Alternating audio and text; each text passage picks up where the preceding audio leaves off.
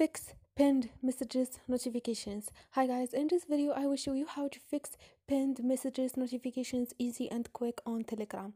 So first thing, you can go to your Telegram and click on those three lines, and here guys you can click on settings and you can scroll down. You will find notifications and sounds. Here guys you can scroll down again and you will find events notifications, and you can turn off or on this option to fix it. If you don't want pinned messages notifications, you can click on it and turn it off just like this.